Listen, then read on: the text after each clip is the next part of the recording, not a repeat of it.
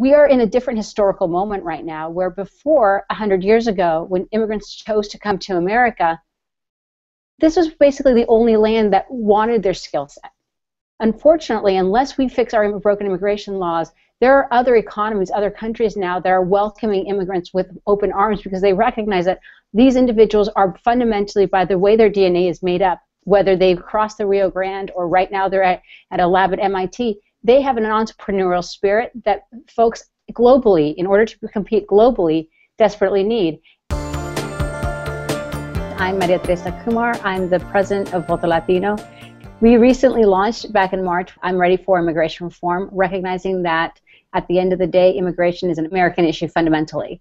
We have 50 million Americans that are directly impacted, not including the 11 million that are undocumented. So how do we make sure that this is, again, we're all bearing the burden, but also the opportunity of immigration reform? Not only are we looking for ways to ensure that congressional members do the right thing, but Voto Latino, along with NCLR and LULAC and a couple of other organizations, we last year announced that we were going to do a report card and actually rank members on how friendly they were to the immigration movement and to immigrant families. And we recently announced last week that we are going to start, that we unveiled the report card, and most of Congress, some Democrats included, failed.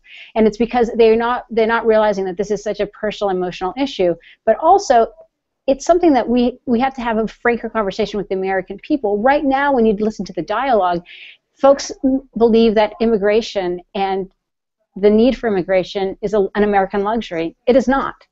Without immigrant labor of all skills, our economy will be significantly impacted. And until we start being grateful for the labor and their sweat, their tears, their aspirations, and their dreams, then that's when we can recognize that we're all in this together.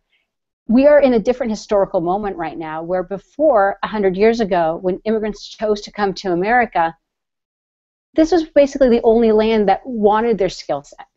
Unfortunately, unless we fix our broken immigration laws, there are other economies, other countries now that are welcoming immigrants with open arms because they recognize that these individuals are fundamentally, by the way their DNA is made up, whether they've crossed the Rio Grande or right now they're at a lab at MIT, they have an entrepreneurial spirit that folks globally, in order to compete globally, desperately need. And we have a luxury that the moment you step onto American soil, folks consider themselves American, and you can't beat that. But unless we embrace them and fix it and have, again, an honest dialogue with the American people that immigration is not a luxury, it's not a nice to have, it's a need to have in order for us to be economically viable and continue being the powerhouse that we are, we have to make sure that we're fixing it. And we have to make sure that members of Congress understand that clearly. Right now, when someone hears comprehensive immigration reform on the Republican side, it sort of scares them. So I think one of the things that a step forward is how do we actually rebrand immigration reform? Their idea of talking about it, a jobs bill, I think that's brilliant. What can we talk, how can we actually reframe and rebrand a lot of this so that it becomes welcoming to the American people and digestible to a lot of the Republicans that need to vote for it?